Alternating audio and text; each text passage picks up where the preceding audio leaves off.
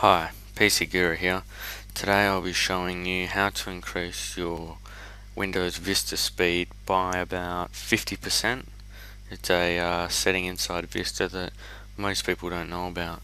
Alright, first you go to Start, then you go to Control Panel, and open it up, and then go to Power Options.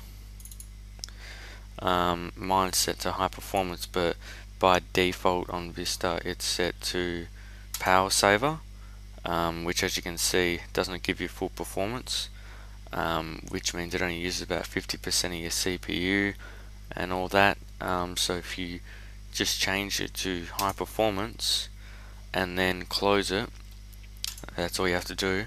Then you'll start noticing that when you open files and stuff, it will load a lot faster, and you shouldn't have any problems.